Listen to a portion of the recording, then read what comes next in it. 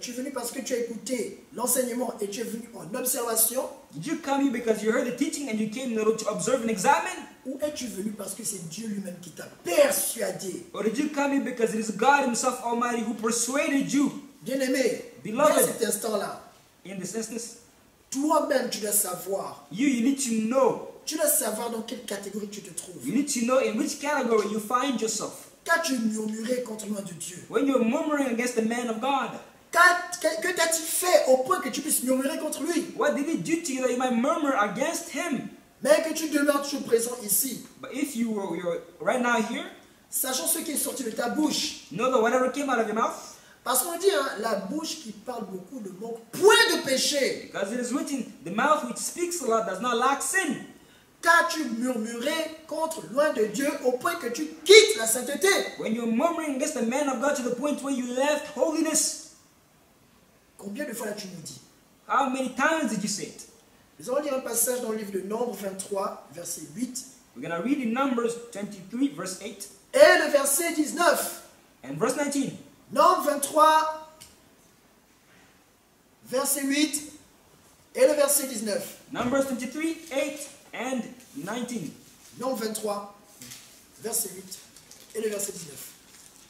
Verset 8, 9. Verset 8 et verset 19. Nombre chapitre 23, le verset 8. Je lis la parole de Dieu au nom puissant de Jésus. Amen. Comment maudirais-je celui que Dieu n'a point maudit? Comment serais-je irrité quand l'Éternel n'est point irrité? Comment vas-tu maudire celui que Dieu n'a pas maudit? How can you curse the person who God has not cursed?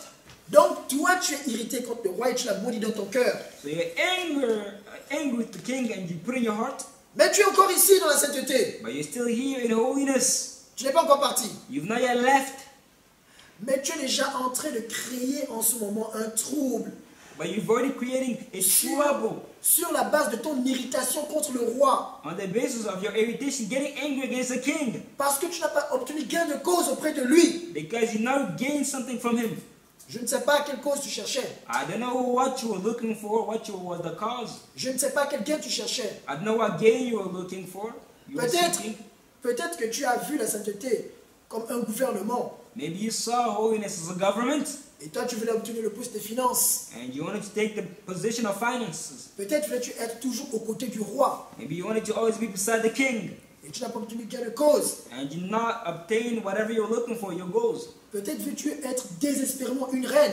Maybe you wanted, desperately to be a queen, Et tu n'as pas obtenu gain de cause. and you not find whatever you're looking for, Ce qui fait l'objet de ton irritation. which is the object of you getting angry, your wrath. Peut-être le Père de la Nation ne t'appelle quasiment jamais. Maybe the Father of Nation barely never calls you, Et tu n'as pas obtenu gain de cause. and you not gain whatever you're looking for. Peut-être qu'il ne te visite jamais. Maybe that He never visits you, Tu n'as pas obtenu gain de cause. and you not gain whatever you're looking for. Ce qui est l'objet de ton irritation. Whatever the object of you getting angry, mad is, Là où Dieu n'est point irrité contre lui. where God is not angry at him, Et c'est pour ça que tu le maudis. and it's the reason why you're cursing him, Là où Dieu ne l'a même pas maudit. when God is not cursing him, Parce que tu n'as pas obtenu gain de cause. because you not receive whatever you're looking for, Et tu te fais du mal à toi-même. and you hurt yourself, Car voulant faire du mal à celui que Dieu bénit, wanting to hurt the person who God blessed. tu reçois toi-même des malédictions. You yourself receive curses. Nombre 23, verset 19. Numbers 23, verse 19. Nombre 23, verset 19. Je lis la parole de Dieu au nom puissant de Jésus. Amen. Dieu n'est point un homme pour mentir, Dieu ne ment ni fils d'un homme pour se repentir. Ce qu'il a dit ne le fera-t-il pas? Ce qu'il a déclaré ne l'exécutera-t-il pas? Amen. Mais quelles sont les bénédictions que Dieu a accordées au Père des nations? But what are the blessings which God grants to the Father of nations? Est-ce que Dieu t'a demandé ta permission? Did God ask Avant you de for bénir. permission before blessing him? Quand le Père des nations a fait son expérience avec le Seigneur Jésus-Christ de Nazareth, où étais-tu? When the Father of nations made his experience with the Lord Jesus Christ, where were you? Quand il a souffert pendant 4 longues années à cause de la parole de Dieu, où étais-tu? When he suffered for 4 long years because of the word of God, where were you? Quand il a goûté à la misère et à la pauvreté extrême, où étais-tu? When he tasted misery and also extreme poverty, where were you? Quand il était moqué et rejeté de tous, où étais-tu? When he was mocked and rejected by all, where were you? Et c'est dans cette tribulation que Dieu l'a élevé. And in all these tribulations, that God raised him up. Toi, tu n'as même pas fait le centième de ce qu'il a fait. You've never done even a single bit of what he has done. Et tu es déjà irrité, tu le maudis. And you're already angry, mad, you're cursing him. Là où Dieu a fait alliance avec lui pour le bénir. Where God made a covenant with him to bless him. Là où Dieu a cité toutes les bénédictions dans sa vie. Where God listed and cited all of the blessings in his life. Si je devais les énumérer toutes, If I were to number them all, peut-être que nous n'en finirons même pas pour cette nuit. maybe we'll not finish. Pour ne citer que quelques-unes. Just to list some of them. Premièrement, il lui a dit que lui n'impute plus de péché. The first one is that he does not count any of his sins. Bon, sur la base de quoi tu le maudis maintenant? Now, on which cause are you cursing him? Puisque ses péchés ne sont plus comptabilisés. Because his sins cannot be counted anymore. Deuxièmement, il a dit qu'il ne connaîtra pas la mort. Second is that he will not see death, he will not die. Et qu'il n'aura pas de tombeau ni de cercueil. And they will not have any tomb or any coffin. Mais sur la base de quoi tu le maudis? Now, why are you cursing him? On which basis? Sur la base de quoi tu es irrité contre lui? On which basis are you angry, furious, mad at him? Il a encore dit qu'il sera le multimilliardaire comme il n'en a jamais existé.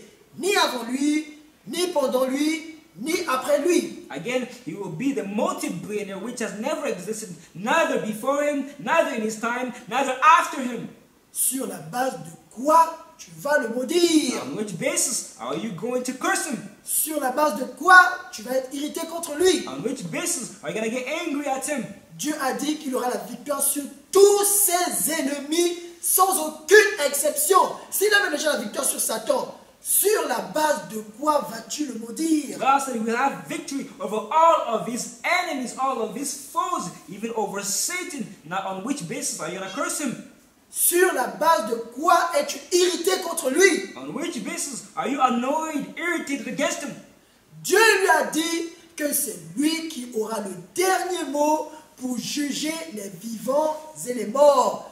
Sur la base de quoi vas-tu le maudire? God told him that he will have the last word in judging the living and also the dead. Now on which basis are you going to judge, irritate him? Sur la base de quoi vas-tu être irrité contre lui? On which basis are you going to get irritated, annoyed against him? Dieu a dit que celui à qui il donne le ciel, il lui donnera le ciel. Et celui à qui il ne donnera pas le ciel, il ne lui donnera pas le ciel. Sur la base de quoi veux-tu le maudire? God said, to the person that gives heaven, he will have heaven. To the person that does not give heaven, they will not have heaven. As a result, on which basis are you cursing, getting angry at him? Sur la base de quoi es-tu irrité contre lui? On which basis are you getting mad at him? Bien-aimé, Beloved, je ne sais même plus ce que je peux encore citer comme bénédiction que Dieu lui a accordée. I do not know what I can cite as a blessing which God granted to him. Moi, je sais juste une chose. I just know one thing. C'est que le Seigneur Jésus-Christ de Nazareth a dit, That the Lord Jesus Christ of Nazareth said dans l'une des bénédictions qu'il lui a accordées dans son alliance, in one of the blessings in the covenant, il a clairement dit, he said clearly, celui qui te bénira sera béni, the person who will bless you will be blessed. et celui qui te maudira sera maudit. The person who will curse you will be cursed also. Tu as validé ça You validated this quand tu l'as connu au tout début. when you knew him at the beginning. Et aujourd'hui, c'est toi qui le maudis. And today it is you who's cursing him. Après avoir entendu ces choses, After hearing all of these things. parce que tu ne crois plus en lui, Because you no longer believe in him. car tu n'as pas obtenu gain de cause, Because you not find whatever you're looking for. parce qu'il t'a éprouvé. Because he tested you. Et lorsqu'il t'a éprouvé, And when he tested you, tu t'es irrité contre lui. you were angry, mad at him. Mais rappelle-toi ce que Dieu avait dit. But remember whatever God said. Il a dit, Israël, He said to Israel, Israël, Israel, je t'ai éprouvé quand tu étais dans le désert. I tested you while you were in the desert. Et je t'ai humilié. And I humiliated, humbled you. Il a bien employé le mot He humilié. said, humbled you.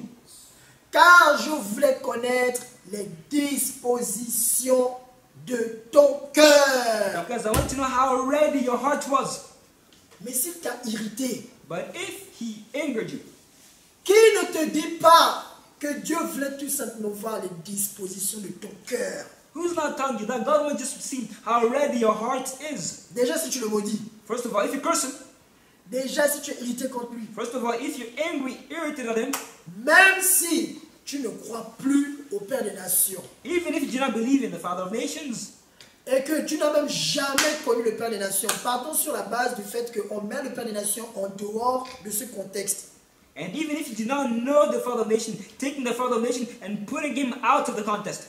Prenons juste le simple fait que tu sois un chrétien. Just taking the simple fact that you're a Christian.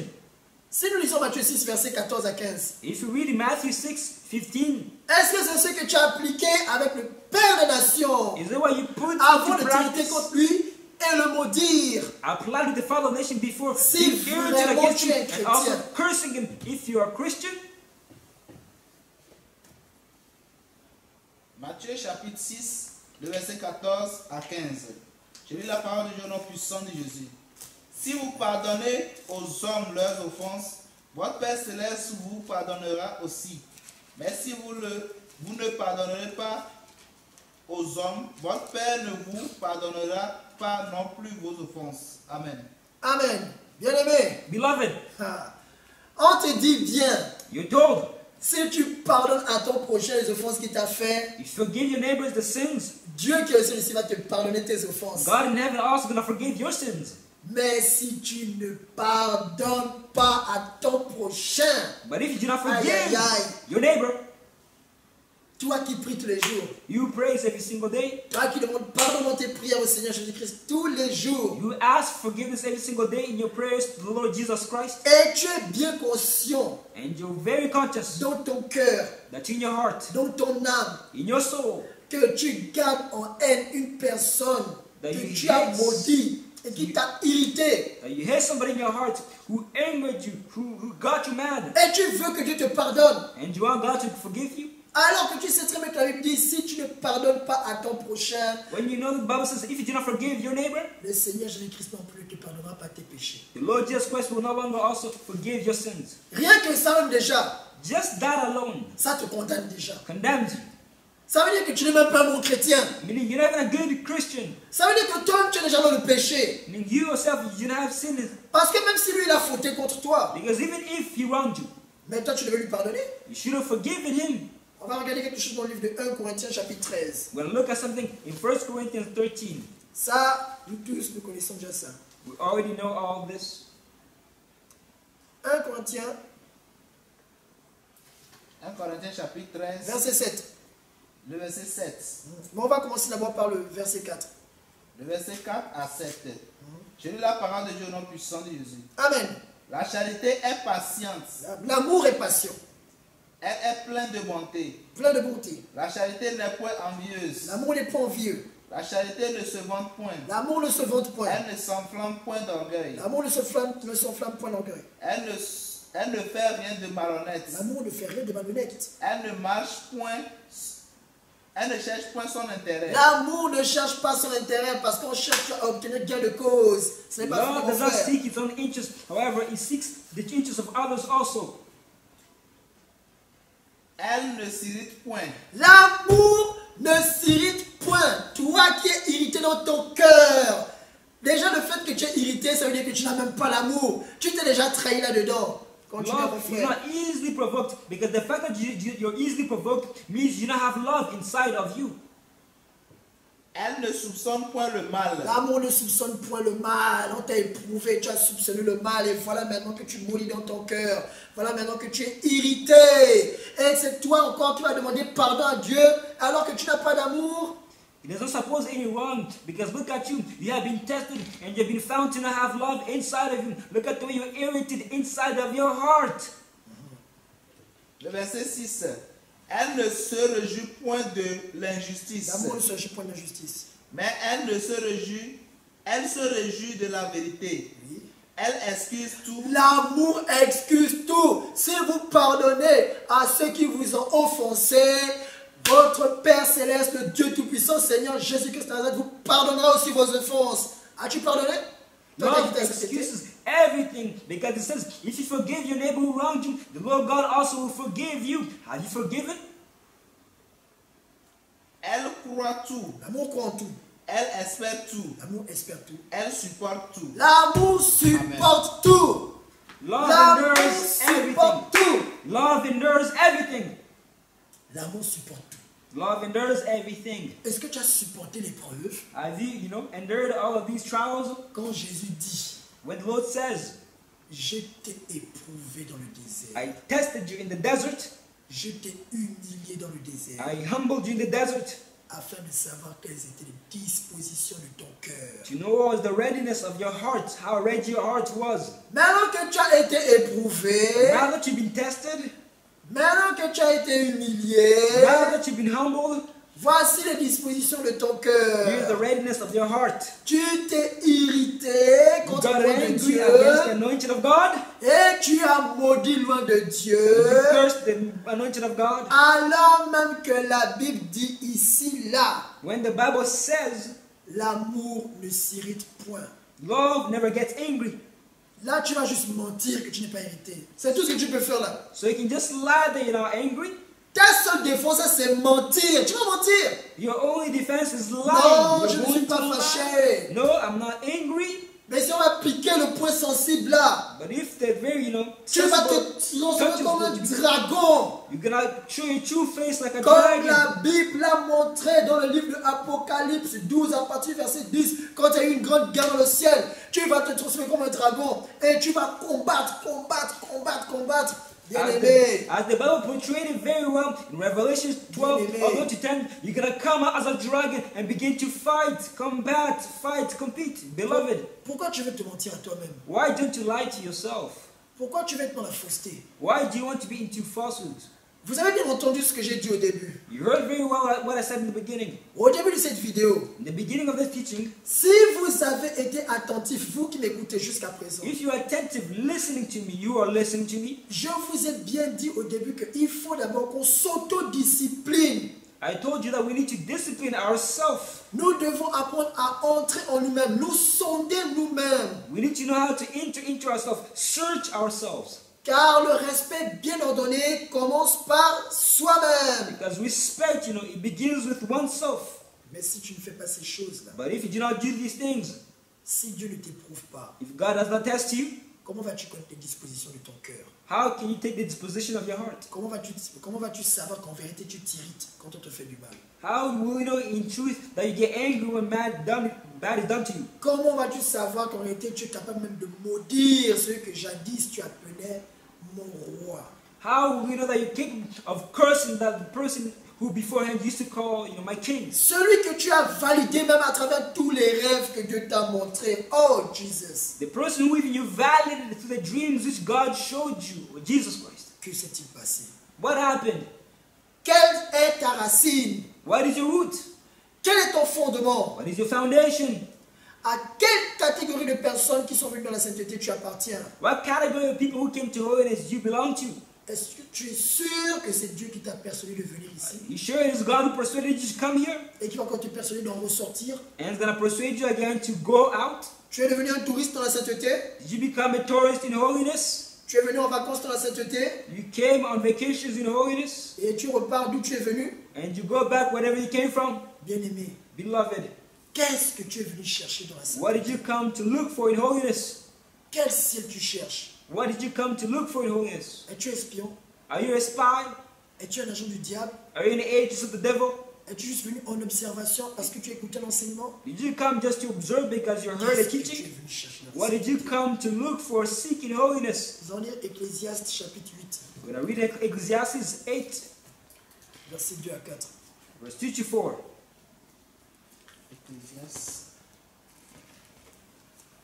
Ecclésiaste chapitre 8,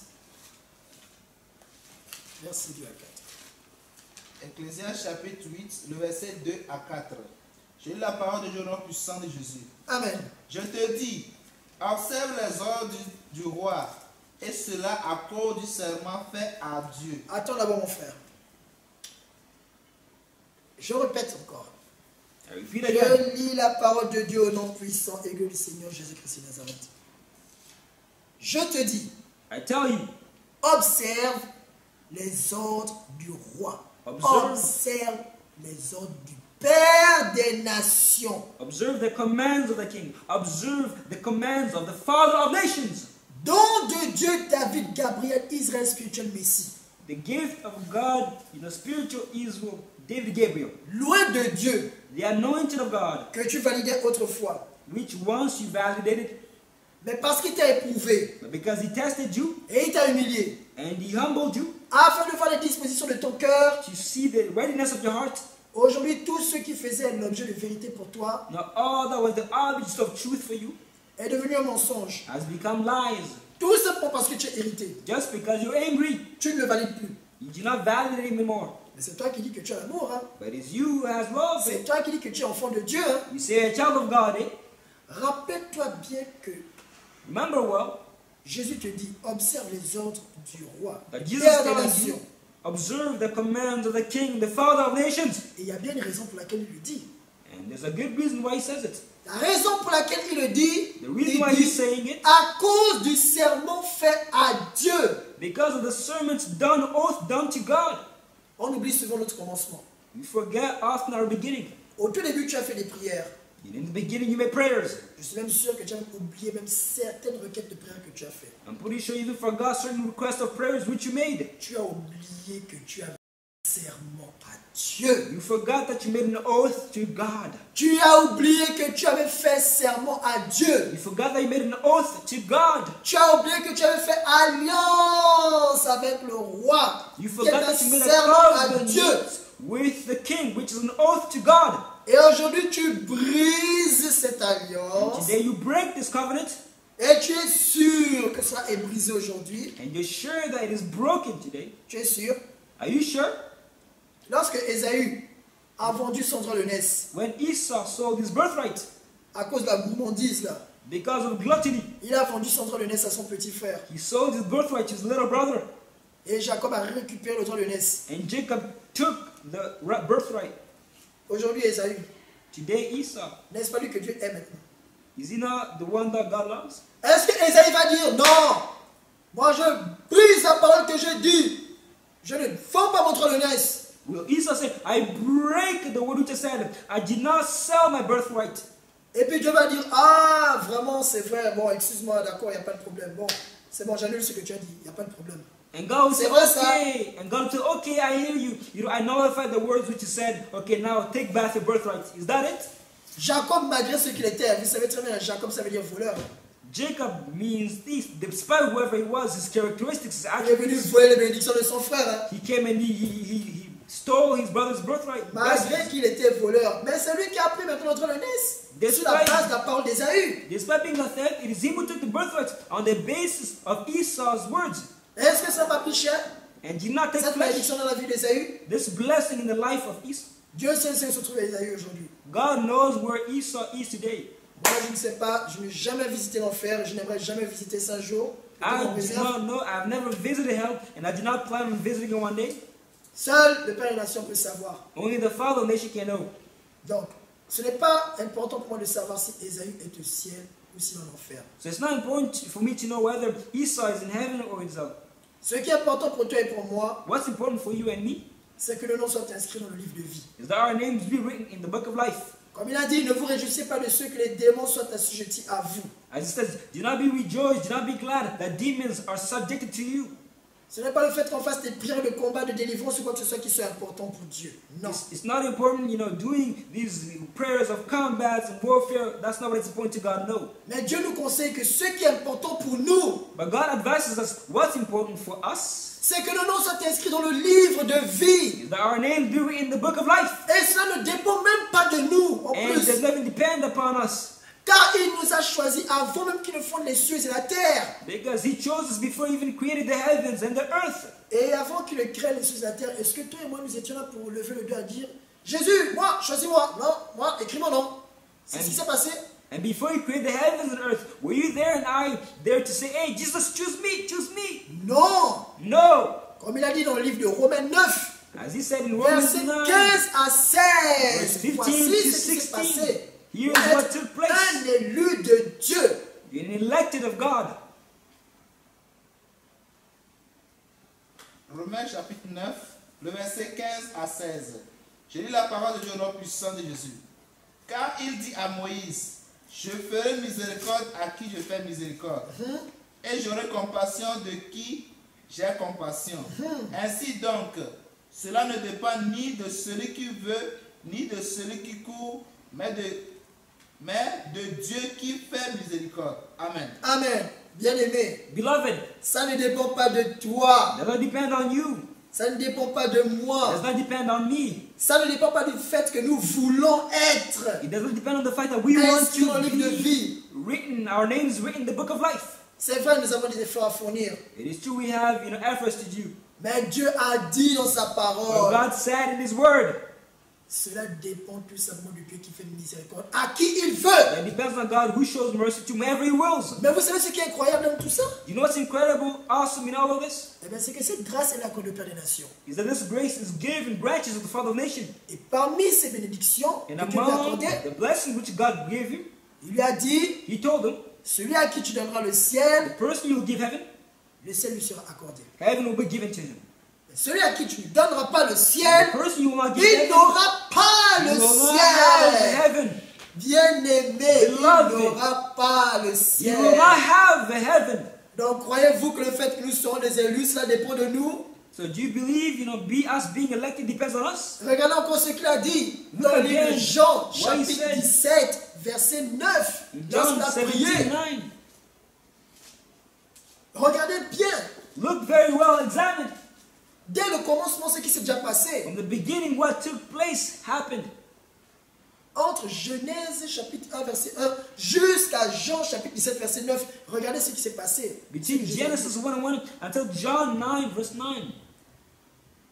Jean chapitre 17, le verset 9. Je lis la parole de Dieu au nom puissant de Jésus. Amen. C'est pour eux que je prie. C'est pour cela que j'ai pris mes élus, mes brebis. Continue mon frère. It is for my elected, my sheep, which I pray for. Je ne prie pas pour le monde.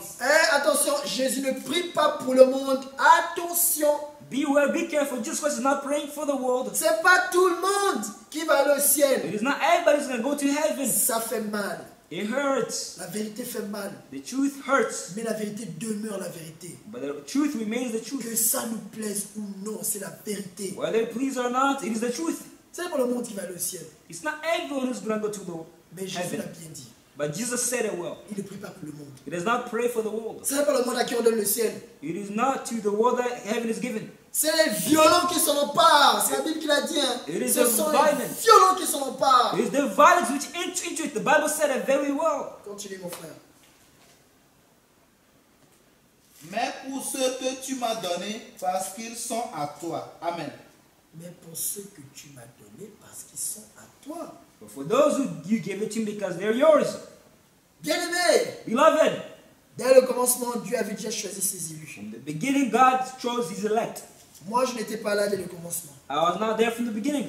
Avant qu'il ne crée les cieux et la terre, moi, je n'étais pas là. Before He created the heavens and the earth, I was not there. Je ne sais pas où j'étais. Hein. Franchement, je ne sais pas. I do not even know where I was. Je ne sais pas où vous étiez. I do not know where you were also. Mais je sais que je suis venu sur la terre. But what I know is that I came on this earth. Et je sais que j'ai été pécheur. And that I was a sinner. Et je sais qu'un jour, j'ai entendu parler de Jésus. And that one day I heard, being of Jesus Christ, people preaching. Je sais que personne ne m'a prêché la sainteté. And that nobody preached to me holiness. Je sais que je suis tombé sur un témoignage qui n'était même pas celui du Père des Nations. I know that I fell upon a testimony which is not even of the Father of nations. Et ce message a bouleversé ma vie. And this message changed my life, turned it upside down. Je sais que la première fois que j'ai entendu le témoignage du Père des Nations, c'était 12 ans dans l'au-delà. And the first time I heard a testimony of the Father of nations was 12 hours and beyond. Je sais que j'ai été immédiatement convaincu. I know that immediately I was convinced.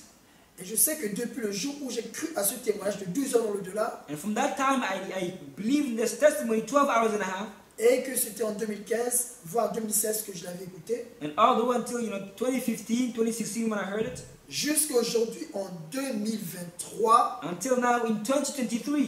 au jour où je suis en train de vous parler actuellement, je fais la vidéo. Where I'm speaking to you now, making the video. Jamais moi, Joseph, je n'ai fléchi mes genoux pour demander au Seigneur Jésus-Christ de Nazareth de me demander qui est le Père des Nations, si vraiment il vient de lui. Never will I kneel down, I Joseph, to ask the Lord Jesus Christ if he truly comes from him, the Father of nations comes from him. Je n'ai jamais fait cette prière pour une seule et unique raison. I've never made this prayer for only one reason. Parce que je crois à des milliards et des milliards et des milliards % que c'est Dieu qui l'a choisi. Because I believe in a million, billion times that it's God who chose him. Ce n'est pas l'apologie du Père des Nations que je fais. I'm not doing an apology for the Father of nations. Je ne le vends pas comme un produit de marketing. I'm not, selling them as a product. Je crois au Seigneur Jésus-Christ de Nazareth. I believe in the Lord Jesus Christ of Nazareth. J'aime le Seigneur Jésus-Christ de Nazareth. I love the Lord Jesus Christ of Nazareth.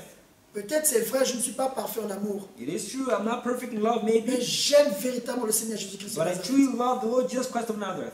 Je suis reconnaissant envers lui. I'm grateful for him.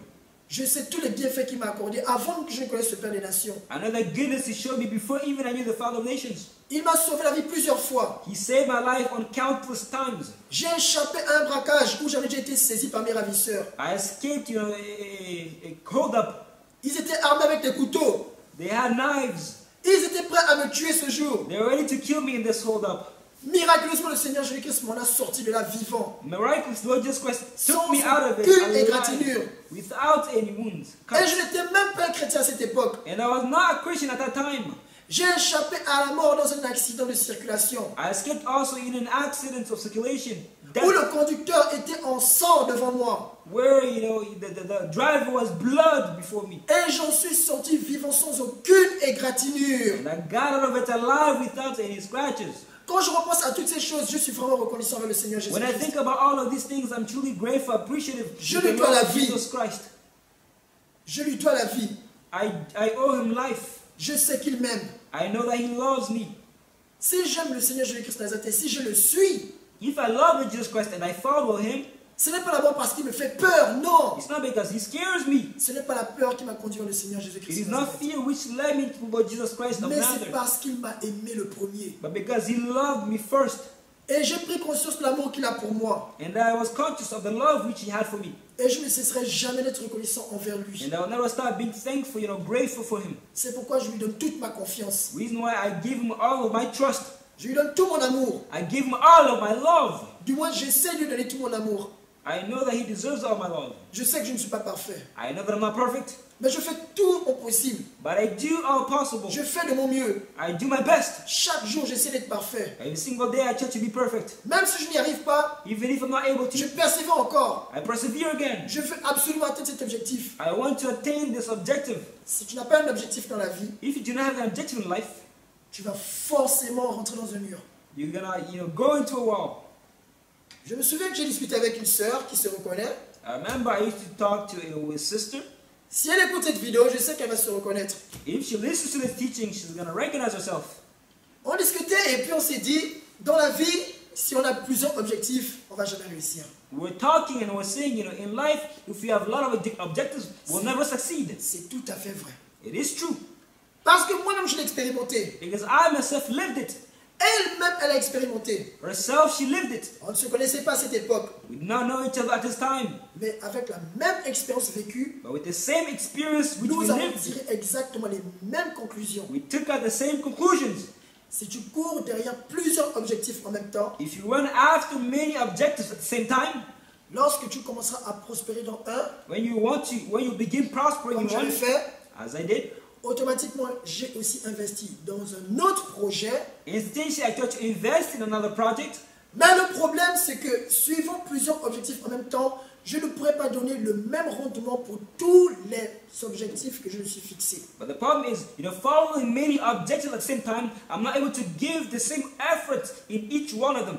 Parce que lorsque je vais prospérer dans un, Because when I will prosper in one objective, et que je vais maintenant investir dans un deuxième objectif, sachant que je n'ai pas fini le premier, and then I'll begin investing in another objective, knowing that I've not finished the first, je vais donner beaucoup plus d'investissement sur le second, I'm going to put a lot of investments into the second, et mon rendement, ma production sera beaucoup plus amoindrie sur le premier objectif. and my production will be less on the first objective. Et je vais m'emmêler les pinceaux, And then I'm going to take the piss, parce que ce que je devrais faire dans un objectif, je vais le faire dans un autre. Because what I'm supposed to do in one objective, I do in the other objective. Et vice versa. And then vice versa. Et à la fin, tout va finir par s'écrouler. And in the end, it's going to finish by falling away, falling down. Alors je me concentre sur un seul objectif So et je m'arrange à le faire très bien. So I concentrate myself on one objective and I try to do it very well. Mon premier objectif actuellement dans la sainteté, My first objective right now in holiness c'est de faire la paix avec mon Créateur. is to have peace with my Lord, my Creator. Je veux être en paix avec moi-même. I want to be in peace with myself. Et je veux être en paix avec mon Créateur. And I want to be in peace with my Creator also. Je veux changer. I want to change. Je veux que tout ce qui a de mal en moi disparaisse. I want that all this bad inside of me disappear, vanish. Parce que je veux plaire à Dieu. Because I want to please God. Et je sais que si je réussis à avoir de bons fondements And I know if I succeed in having good foundations basés sur l'amour de Dieu, based on the love of God, parce que si je viens vers Dieu, c'est parce qu'il m'a aimé le premier. if I come towards God, it's because He loved me first. Si j'apprends à aimer Dieu, If I learn how to love God, alors je vais aussi apprendre à m'aimer. I'm going to also learn how to love myself. Et si j'arrive à m'aimer, And if I'm able to love myself, là maintenant je peux prétendre aimer mon prochain. I can also pretend to love my neighbor, my Si je ne brother. commence pas par ça, If I begin by that, je ne peux pas vivre dans la sainteté. if I do not begin by that, I cannot do it. Parce qu'on a dit dans la sainteté, Because in holiness it is said, comme il est écrit dans le livre de 1 Corinthiens, chapitre 13, verset 13. as in 1 Corinthians 13:13, it is Voici said, mon premier objectif. here is my first objective. 1 Corinthiens 13, verset 13. Mon tout premier objectif. 1 Corinthiens chapitre 13, le verset 13. J'ai lu la parole de Dieu au nom puissant de Jésus. Amen. Maintenant donc, ces trois choses demeurent. La foi, l'espérance, la charité. Mais la plus grande de ces choses, c'est la charité. Amen. Amen. Bien aimé, Amen. Beloved, toi et moi nous sommes dans la sainteté. you and I were in holiness. Comme je te dis, je vais être en paix avec moi-même. As I told you, I want to be in peace with myself. Mais pour être en paix avec moi-même, je vais être en paix avec mon Créateur. But to be in peace with myself, I need to be in peace with my Creator. Si je suis en paix avec mon Créateur, If I'm in peace with my Creator, alors je reçois la paix. so I receive peace. Et il me donne la paix. And He gives me peace. Non pas comme le monde me donne la paix, Not as the world mais gives lui il me est le peace, prince de paix. but He's the Prince of Peace. Alors j'ai foi en lui, So I have faith in Him. je crois en lui, I believe in Him. j'espère en lui. I hope in Him. Mais tout ça à cause de l'amour que j'ai pour lui. But all this because of the love which I have in Him. C'est pourquoi l'amour est la plus grande de toutes ces The choses. reason why love is the greatest among all of these things. L'amour est le moteur même de la sainteté. Love even is the motor of holiness. Et rappelez-vous, le Seigneur Remember. Jésus-Christ de Nazareth l'a illustré parfaitement. The Lord illustrated very well, perfectly. Souvenez-vous de cette femme qui avait été prise en flagrant délit d'adultère. Remember this woman who was caught in adultery. Cette femme qui a été prise en flagrant délit She d'adultère, was fairly caught in adultery. des hommes qui connaissent parfaitement la loi de Dieu l'ont saisie. Men who perfectly know the word of God, the law of God, they caught her, seized her, Ils l'ont emmenée chez celui même qui est le régisseur de la loi. and then brought to the person who is even the creator of the law. Ils l'ont éprouvé sur la base de sa propre loi. They tested him upon his law, his own law, Et ils lui ont posé la question. and they asked him the question, N'est-ce pas toi qui as dit? do you not say? Tu as dit dans ta parole, hein? You said in your word, Si on attrape une personne en plein flagrant délit d'adultère, la personne doit être lapidée. if somebody's caught right-handed in adultery, they need to be stoned. C'est vrai.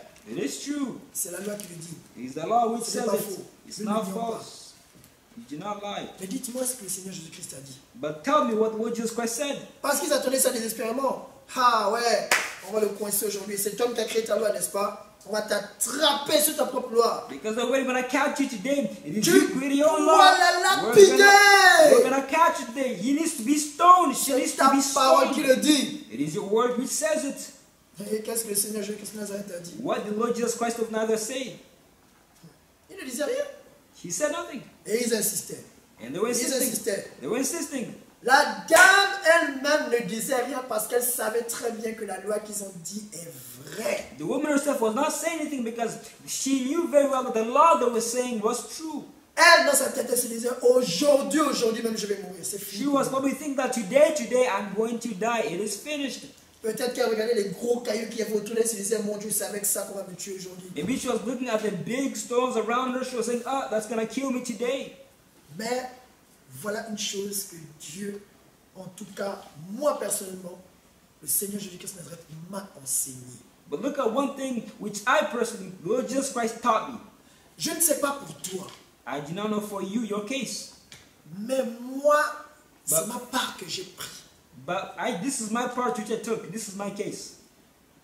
Malgré la loi, Despite the law, Jésus a dit Jesus said que celui qui n'a jamais péché lui jette la première pierre. that the person who has never sinned throw the first stone.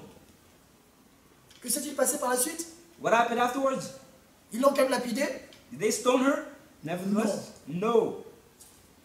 Tout le monde était stupéfait par cette parole qui était puissante, efficace et efficiente.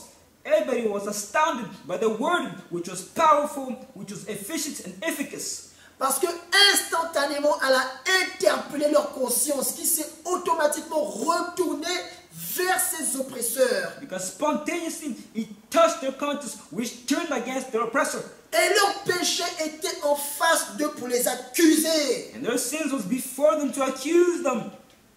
Est-ce que tu penses que tu mérites d'être un juge? Do you know that you are worthy to be a judge? Quand toi-même tu commets un péché, comment peux-tu avoir la force de pouvoir juger ton prochain? When you yourself commit a sin, how can you have the strength to judge your neighbor? Du plus grand au plus petit, tout le monde a jeté un From caillou. the greatest to the least, everybody threw their stones on the ground. Dieu a prouvé ce jour que tout homme est pécheur. God showed on the day that every man is a sinner.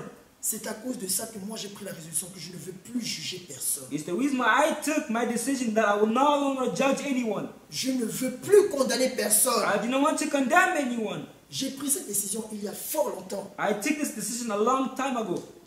Pourquoi je ne le fais pas? Why do I not do it? Parce que tout simplement Jésus a montré ce jour que dans la loi même qu'ils ont pris pour condamner cette femme, Because simply on the day, the Lord Jesus Christ showed in the law itself, which they took to condemn this woman, il y a la miséricorde. there's also mercy.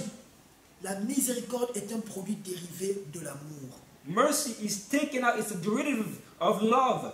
Et cet amour-là n'était là que pour confirmer la loi. And this love was there to confirm the law. Ce jour-là, Jésus a accompli la loi à travers l'amour. On that day, the Lord Jesus Christ accomplished the law through love. C'est pourquoi je ne prends pas la loi pour condamner mes frères et mes sœurs. Reason why I do not take the law to condemn my brothers and my sisters. Je n'accuse pas mes frères avec la loi. I do not accuse my brothers with the law. Si je le faisais avant, je me réponds. If I did it before, I repent. Je ne veux plus jamais le faire de toute ma vie. I do not want to do it anymore in my life.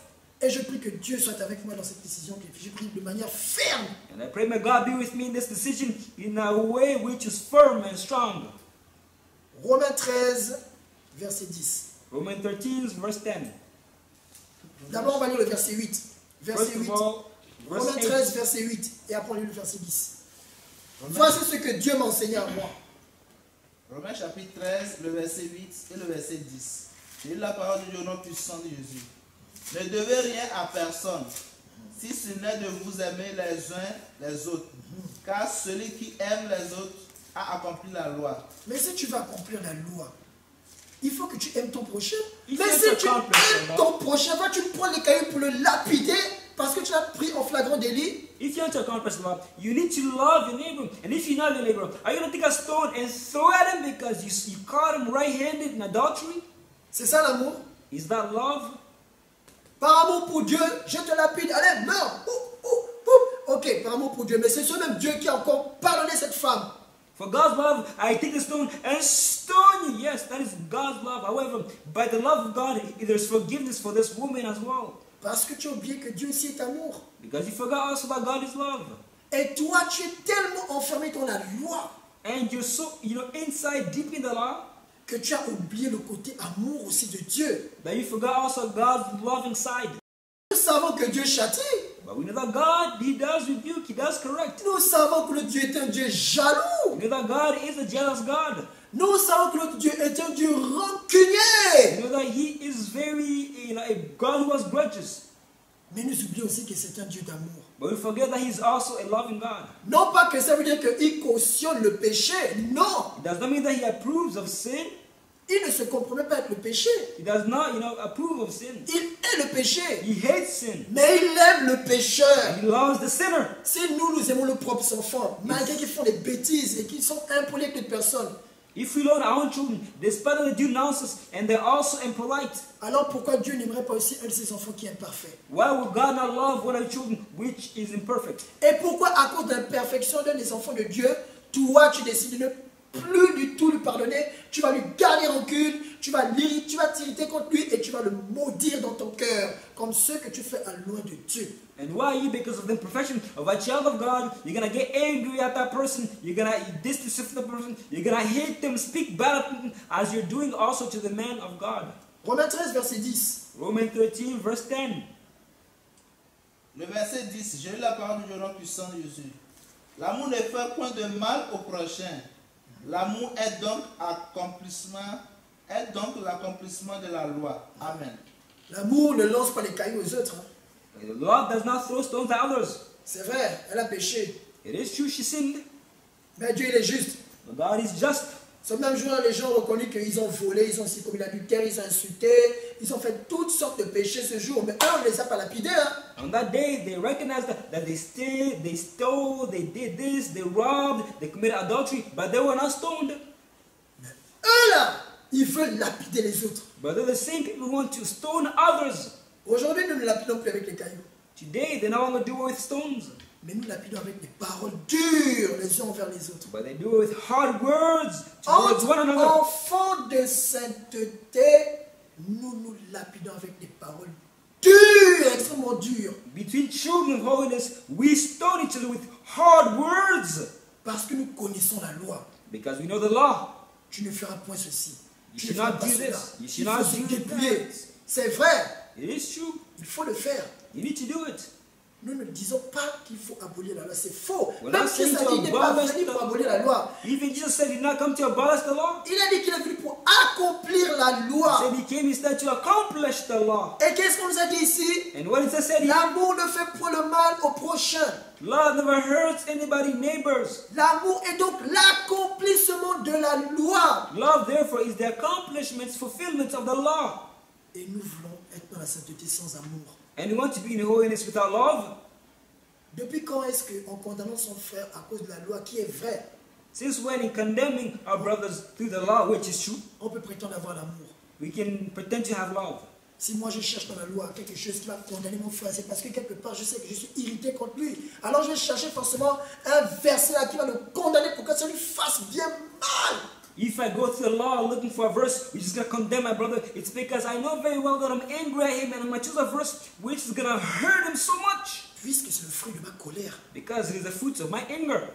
Et maintenant je suis en train d'accomplir la loi, non pas avec amour, Now I'm accomplishing the law not with love, mais par vengeance. but with vengeance, Ce qui au final n'est même plus un accomplissement de la loi. which is not even accomplishing the law. Si tu avais pardonné loin de Dieu, If you had forgiven the anointed of God, parce que tu estimes qu'il t'a fait quelque chose, because you esteem that he did something to you which hurt you, qui t'a irrité, which angered you, t'a poussé à le maudire, which pushed you to curse him, tu avais oublié que tu as dit, you forgot that you also said, si tu ne pardonnes pas ton prochain, if you do not forgive your neighbor, lui aussi ne va pas te pardonner. God also will not forgive you. Et tu ne peux pas condamner quelqu'un à qui on n'impute plus de péché. And you can condemn somebody whose sins are not counted. Que tu y crois ou que tu n'y crois pas, Whether you believe or you do not believe, ça ne changera rien. it does not change anything. Mais toi, tes paroles-là But your words vont témoigner contre toi. are going to testify against you. Comme il est écrit dans le livre de Matthieu 12, versets 36 à 37. As in Matthew 12, verse 37 to 38. Matthieu 12, Verset 36 à 37. 36 to 37. Matthieu chapitre 12, le verset 36 à 37. Je lis la parole de Dieu au nom tout-puissant du Seigneur Jésus. Amen. Je vous le dis, Au jour du jugement, les hommes rendront compte de toute parole vaine qu'ils auront proférée. Car par tes paroles tu seras justifié et par tes paroles tu seras condamné. Amen. Amen. Au jour du jugement. At the day of judgment, Au jour du jugement. Il y a un jugement à venir, mes frères. there's a day of judgment. Judgment is to come. Il y a un jugement à venir, mes frères et There's sœurs. a judgment to come, my brothers and sisters. Quelles sont les paroles qui sont sorties de nos bouches? What are the words which came out of your mouth? L'alliance que nous avons faite là. The covenant which we made. Nous avons proféré des paroles. We said words. Le serment que nous avons fait. The oath which we made. Nous avons proféré des paroles. We said words. Et après, c'est nous qui disons encore, l'alliance que j'ai faite là, je brise cette alliance. Mais- Que vas-tu dire à Dieu au jour du jugement? Crois-tu que Dieu va briser ça? And then it's us afterwards who said, I break these words of covenants, these words of oath. Ce Do you que think j'ai on the sorti- day of judgment, God's going to break them also? Ce que j'ai sorti, tu penses que tu vas encore venir briser ça? Which have already come out, do you think you're going to break them again? Et qu'est-ce que nous dit Ecclésiaste 5, verset 3 à 5? What does Ecclesiastes 5 verse Tu dis 7 que tu say? brises l'alliance, n'est-ce pas? You Après say you déjà want avoir to fait break feu. this covenant after making a vow. Nous allons lire quelque chose là-bas. We're going to read something C'est there. là où nous saurons si vraiment tu as brisé. We'll know very well if you truly broke. Ecclésiaste Ecclésiaste 5, verset 3 à 5. 5. Ecclésiaste chapitre 5, le verset 3 à 5. J'ai la parole du Dieu puissant de Jésus. Amen. Lorsque tu fais un vœu à Dieu, ne tarde pas à l'accomplir, T'en parles. car il n'aime pas les insensés. Accomplis le vœu que tu as fait. Mieux vaut pour toi ne point faire de vœu que d'en faire un et de ne pas l'accomplir. Ne permets pas à ta bouche de faire pécher ta chair et ne dis pas en présence de l'envoyé que c'est une inadvertance. Pardon. Pourquoi Dieu s'irriterait-il de tes paroles et détruirait-il l'ouvrage de tes mains? Amen. Amen. Ce passage me fait beaucoup mal au cœur. This is going to hurt many people in the heart. Toi qui as fait alliance You made a covenant avec le Père des Nations, with the Father of nations. toi qui as fait vœu à Dieu, You made a vow to God. toi qui as fait le serment, You made a serment, an oath. le Seigneur Jésus-Christ te dit bien. The Lord Jesus Christ is telling you very well. Ne permets pas à ta bouche de faire pécher ta chair. Do not permit your mouth to make your body sin, your flesh sin. Et ne dis pas en présence de l'envoyé que c'est une inadvertance. And do not say in the presence of the messenger that it's adverse. C'est qui l'envoyé là? Who is the messenger? Qui est l'envoyé devant qui tu ne dois pas dire c'est une inadvertance? Who is the messenger before me should not say La it's an parole que j'avais adverse. dit là, hey, je brise ça au nom de Jésus. Alors que Words Jésus which te I dit, said, I break it in the name of Jesus Christ. alors que Jésus te dit, mieux vaut pour toi ne point faire de vœux Where the Lord Jesus Christ himself says it is better for you not to even make any vows que d'en faire un et de ne pas l'accomplir. than to do one and not accomplish it. Ne permets pas Do not à permit ta bouche de faire pécher ta chair. your mouth to make your body, your flesh sin. Et ne dis pas en présence de l'envoyé, en présence de l'un de Dieu, en présence de l'épouse de Dieu, loin de Dieu, le Père des Nations, don de Dieu, David, Gabriel, Israël spirituel, Messie. Ne permets pas à ta bouche de pécher, de faire pécher ta chair et de dire devant lui que c'est une inadvertance, que tu brises l'alliance que tu avais faite. And do not say in the presence of the messenger, in the presence of the anointed of God, the spouse of God, the gift of God, David gave you spiritual Israel, the Messiah. Do not say in his presence that whatever you said, it was a lie, it was a mistake. Donc, quand tu entres dans cette été, c'était une inadvertance. That when you got coming into holiness, it was all a big mistake and error. C'est sous l'effet ou sous l'emprise de l'inadvertance que tu étais pendant tout ce temps dans la sainteté. Et que tu as fait tous les vœux, les serments, les jeûnes, les prières, sous l'effet de l'inadvertance, comme si c'était une drogue pour toi. There was through this, drug, this effect of, being, it's a mistake, it was an error, that you did all these prayers, fasting, serving the Father of nations, as if it was a drug for you. Et après, quand tu t'es réveillé de ton inadvertance, tu dis, qu'est-ce que j'ai dit? Ah non, non, non, moi je brise ce que j'ai dit là. And then after you woke up, Brise cette alliance-là. you say to yourself, I break what I did, I break this covenant. Tu dis ça en présence de l'un de Dieu. You say it in the presence of the anointed of God. Alors que Dieu t'avait bien dit, mieux vaut pour toi ne pas faire de vœux. When God told you it was better for you not even to make a vow. Pourquoi Dieu s'irriterait-il de tes paroles? Why will God get angry at your words? Jésus te dit ici, pourquoi Jésus détruirait l'ouvrage de tes mains? Why will God destroy the works of your hands? Regarde tous les sacrifices que tu as faits. Look at all the sufferings which you did. Regarde tout ce que tu as abandonné. Look at all that you abandoned. Regarde tout ton avenir que tu as abandonné. Look at your future which you abandoned. Tous tes projets que tu avais, tu as tout abandonné. All these projects which you did, you abandoned. Les gens aussi t'ont abandonné. People also abandoned you.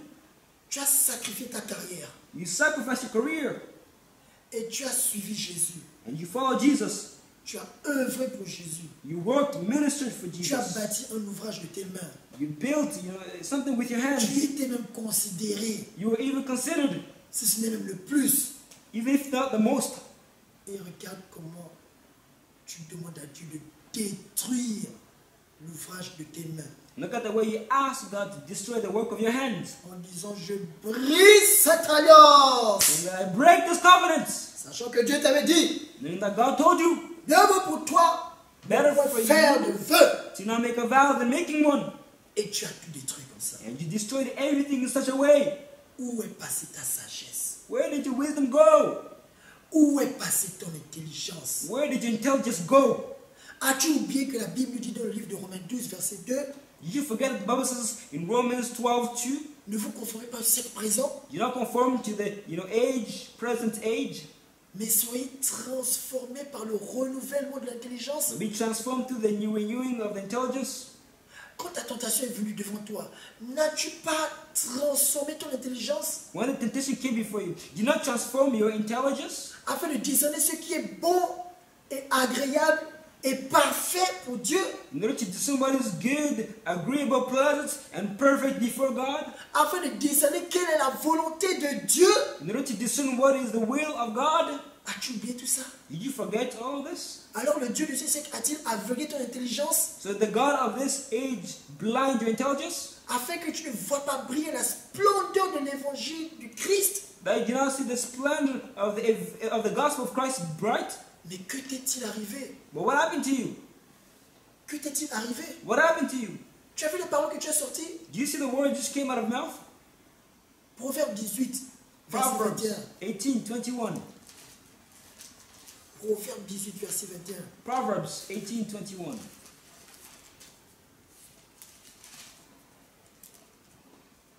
Proverbe 18, verset 21. Proverbs 18:21. Je lis la parole de Dieu au nom puissant et glorieux du Seigneur Read Jésus-Christ. the word of God in the powerful name of Jesus Christ. La mort et la vie sont au pouvoir de la langue. Quiconque l'aime en mangera les fruits. Amen. Amen. Bien-aimé, Beloved, écoute bien les paroles que tu as sorties. listen very well to the words which came out. Lorsque tu étais encore drogué par l'inadvertance, When you were drugged by error, selon toi, according to you, écoute bien les révélations que tu as partagées. listen carefully to the revelations which you shared. Lorsque tu étais encore drogué par l'inadvertance, When you're still under the effects, drugged by error.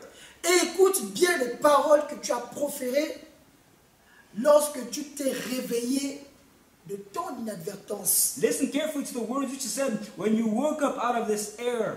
Lorsque tu es sorti de ce coma d'inadvertance, When you came out of this coma of mistake de error, ce sommeil comateux de of l'inadvertance, this, sleep of error, et que tu as dit and you said, devant l'envoyé qui est le Père des nations, for the messenger which is the Father of nations, que tu brises l'alliance que tu as faite. that you break the covenant which you did. Briser, c'est détruire. Hein? Breaking is destroying. Et Dieu te dit, And God says to you, pourquoi détruirait-il l'ouvrage de tes mains? why are you breaking the work of your hands? Donc, tout ce que tu as bâti, So all that you built sous l'effet de l'inadvertance, under the effects of error, tu l'as encore détruit toi-même, you destroyed it all again by yourself, par tes propres paroles. by your own words. On dit bien le pouvoir de la vie et la mort se trouve sur la langue. Hein? It is written, the power of death and life are found in the tongue. Quand tu as brisé ton alliance, When you broke your tu t'es covenant, détruit toi-même. Hein? you destroyed yourself. tu as donné le feu vert à Dieu de te détruire. You give God the green light to destroy you. Pour le moment, tu n'es pas encore conscient de ça. Right now, you're not yet conscious of it. Pour le moment, tu n'en es pas encore conscient. For the moment, you're not yet conscious of it. Mais n'oublie jamais ce But do not frère. forget. Je l'ai dit et je le répète encore. I say it and I repeat it. Le mensonge prend l'ascenseur.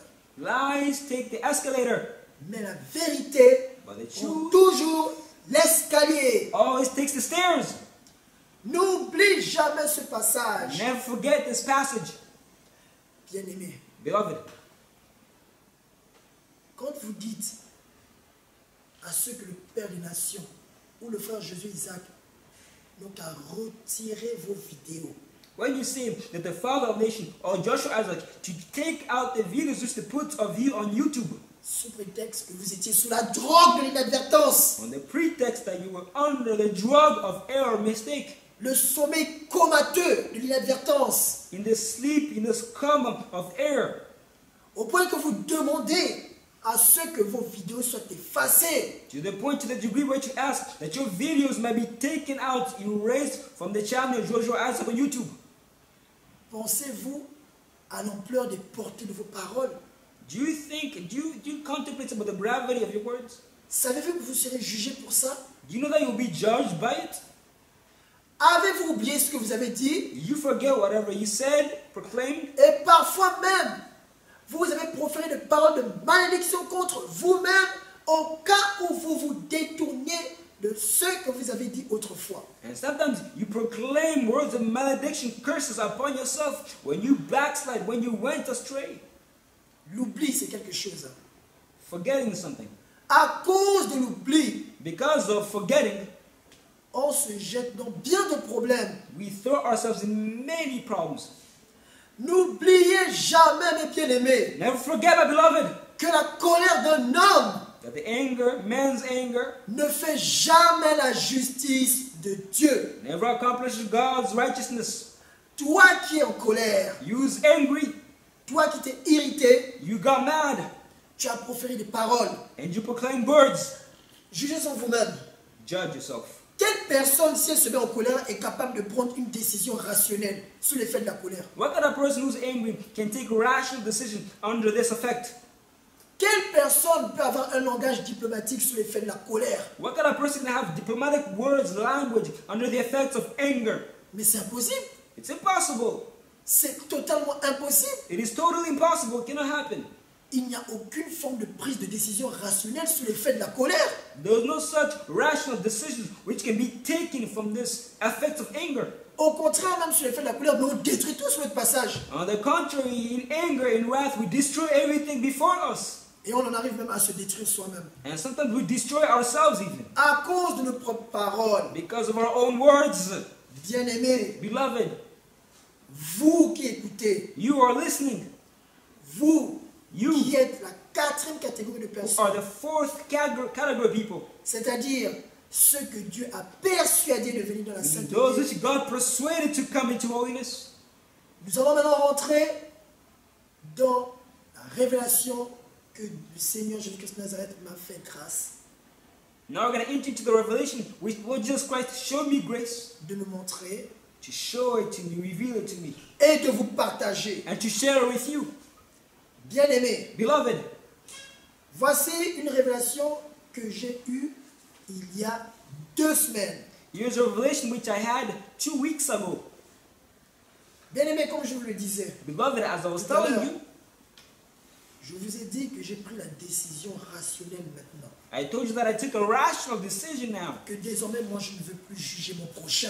That from now on I will no longer judge my neighbor. Je ne veux plus juger mon prochain. I do not want to judge my neighbor anymore. Je ne veux plus condamner mon prochain. I do not want to condemn my neighbor anymore. Mais je suis bien conscient qu'en prenant cette décision-là, Because I'm very well conscious in taking this decision. la catégorie de personnes dont je vais encore citer, The categories of people which I'm going to again cite, ceux qui sont venus de leur propre gré, those who came by their own desire will, ceux que le diable a emmenés, those which devil brought, ceux qui sont venus dans le cadre d'une observation après avoir écouté l'enseignement du Père des Nations, those who came with observation or examination after hearing the Father of Nations. ce sont ces personnes-là qui vont m'éprouver. It is they who are going to test me. Ils vont m'éprouver They're going to test me parce qu'ils savent que je l'ai déjà déclaré, because they know that I've already declared it. que je ne veux pas les juger ni les condamner. That I do not to judge them and condemn them. Alors ils vont faire les pires choses pour pousser à le faire. So they'll do worse things which one can do. J'en suis bien conscient. I'm very conscious of it. Ils vont tout faire pour m'irriter. They will do everything to get me angry. Mais comme je vous l'ai dit, But as I told you, si c'est vraiment Dieu qui m'a persuadé à venir ici, if it is truly God who persuaded me to come here, c'est ce même Dieu qui sera ma force dans ma faiblesse. it is this same God who's going to be my strength in my weakness. Parce que même si j'ai envie de m'énerver contre eux, Because even if I don't get angry at them, sortir de mes gants take out my gloves et sortir des propos qui peuvent me condamner plus tard, and take out words which might condemn me, je sais que c'est dans cette faiblesse que mon Seigneur Jésus-Christ a la capacité et le pouvoir I know the Lord Jesus Christ has the capacity and power de se manifester to manifest himself et de me persuader and persuade me de ne pas le faire. to not do it. Moi, c'est ce que je veux. That's what I want. I desire. Moi, je veux avoir l'amour de Dieu. I want to have the love of God. C'est l'effort que je m'efforce à fournir pour Dieu. This is the efforts I want to do for God. Pas pour plaire à un homme. Not to please a man. Si moi, je suis le Père des nations, c'est If parce I que je follow the crois Father en of nations, Dieu. it's because I believe in God. C'est parce que je veux faire plaisir à Dieu. Je veux plaire à mon Créateur. It's because I want to please Et God. je I crois want en to please lui. my Creator, and I believe in Him. Et je sais que Dieu l'aime. And I know that God loves Him. Je sais qu'il est 12 fois le cœur de Dieu. I know that He's 12 times the heart of God. Et comme j'ai aveuglément confiance en Dieu, And as I have my trust in God, je peux comprendre que si Dieu peut l'utiliser pour me faire du mal, I can understand it. If God can use Him to do me wrong, alors naturellement, à cause de l'amour que j'ai pour Dieu, qui m'a envoyé vers lui, so naturally because of the love which I have for God, which He's done with, je ne peux que lui pardonner. I can just, forgive Him S'il m'offense. if He offends me. Parce que s'il m'offense, Because if He offends me, si c'est Dieu qui l'a envoyé pour m'offenser, if it's God who sent Him to mais offend moi me, je vais tout simplement vers celui qui l'a envoyé. I'm just going to go towards the person who sent me. Je ne vais pas aller plus le maudire quand même. I'm not going to curse Him. Je vais aller pleurer devant la face de Dieu. I'm going to go and cry before the face of God. Et je vais présenter cette situation à Dieu. And I'm going to present the situation before God. Et Dieu qui est le consolateur viendra me consoler. And God, who is the comforter, is going to come and comfort me. Avez-vous oublié déjà ce que Jésus nous a dit Did you forget whatever the Lord Jesus Christ said? dans le livre de Jean, chapitre 16, à partir du verset 13. In the book of John, from verse 13, Qu'est-ce que Jésus nous a dit là-bas? Jean chapitre 16. John 16, verse 13. Jean chapitre 16 à partir du verset 13. Oui. J'ai lu la parole de Dieu au nom puissant de Jésus. Amen. Quand le consolateur sera venu, Quand le consolateur sera venu, c'est qui le consolateur? When the comforter will come, who is the consoler? Mais c'est celui vers qui j'emmène tous mes problèmes. Of course, it is the person who I bring all of my problems to. C'est pourquoi je ne cherche pas à plaire à un homme. The reason why I'm not looking to please a man. Je ne cherche pas à plaire à qui que ce soit. I'm not looking to please whosoever. Ma manière à moi d'éprouver aussi tout le monde.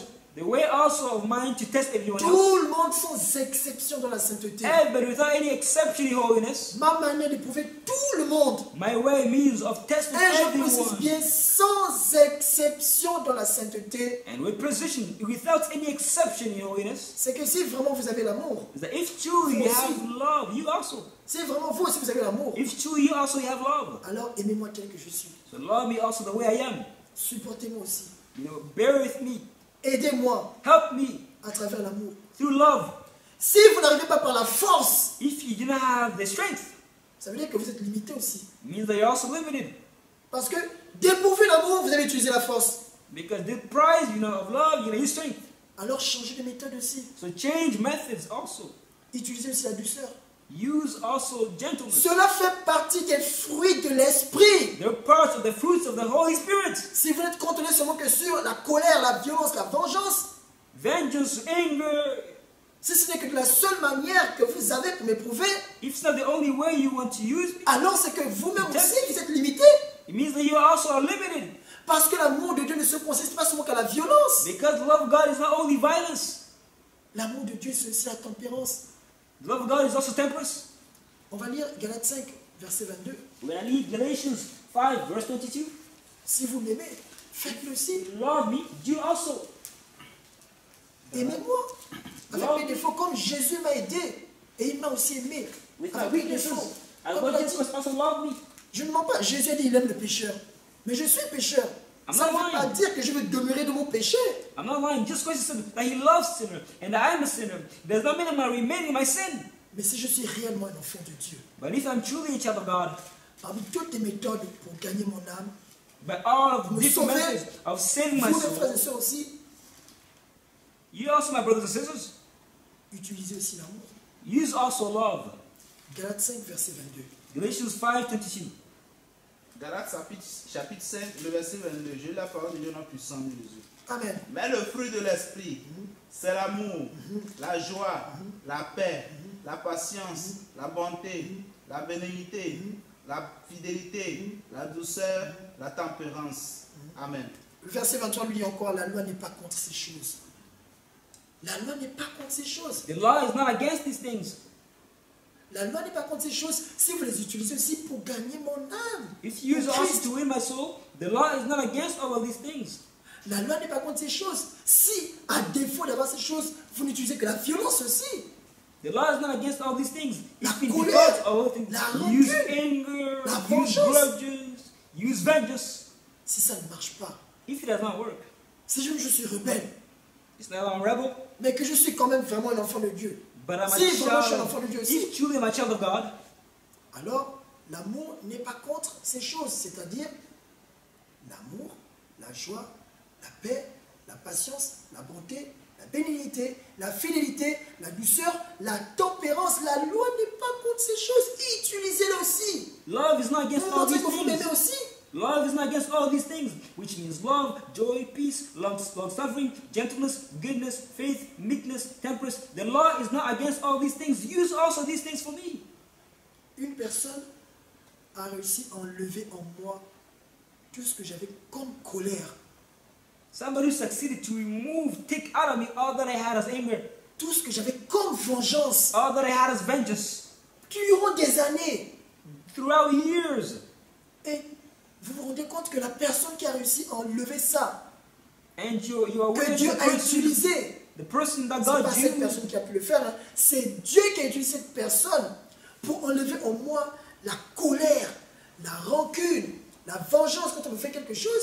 it's not this person who was able to do all these things. However, God used this person as an instrument in order to take out of me anger, vengeance, wrath, grudges. Ce n'est même pas une personne de la sainteté. It's not even a person of holiness. Malgré tous les enseignements que nous avons, ce n'est pas une personne de la sainteté que Dieu Despite- a utilisé pour enlever ça en moi. Despite all these, teachings which we have, it's not a person of holiness who God used to take these things out of me. C'est un païen. It was a pagan. Un païen jusqu'à aujourd'hui. Ce païen est dans l'église catholique. It's a pagan until today. That pagan is still in the Catholic Church. Et je pleure pour son âme parce que je veux que Dieu aussi le sauve. And I lament for his soul because I want God also to save him. Parce qu'il a fait quelque chose qui m'a marqué à vie. Because he did something which marks me for life, Que je n'ai pas encore vu dans la sainteté. which I've not yet seen in holiness. Je le dis sincèrement. I'm telling you sincerely. Moi j'apprends avec tout le monde. I, learn with everyone. Je prends ce qui est bon chez les païens. I take whatever is good from the pagans. Et j'associe ça à ce que nous apprenons dans la sainteté. And I also put it in whatever we're learning in holiness. Parce que si les enfants de ce siècle sont plus sages que les enfants de Dieu, moi je ne vais pas accepter ça. Because if the children of this age are more smarter, they're more intelligent than the children of God, I will not accept it. Je vais me poser la question, mais en quoi est-ce qu'ils sont plus sages que nous? I'm going to ask myself, what are they smarter than us? Il faut que j'aille étudier, j'aille voir ce qu'ils font, I que need nous to ne fait go pas, and qui fait study. qu'eux ils sont plus sages que nous. I need to go and study and see what they're doing in order to see what they're doing, which we're not doing. Alors je vais les observer. So I'm going to observe and examine Je them. vais les observer. I'm going to observe them. Je vais voir, je vais prendre note de ce qu'ils font. I'm going to see and take notes of what they're doing.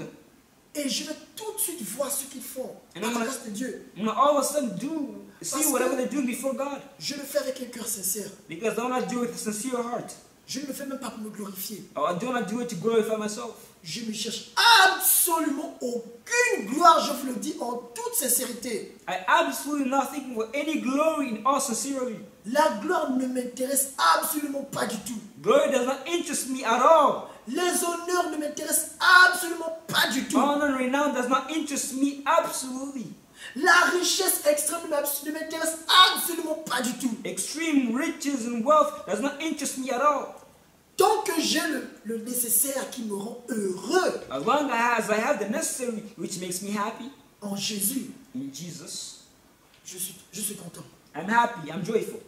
Tant que le Seigneur Jésus-Christ de Nazareth As long as Lord Jesus Christ of Nazareth me fait grâce, shows me, gives me grace, qu'avec le peu que j'ai là, that with the little I have, j'ai la paix. I have peace.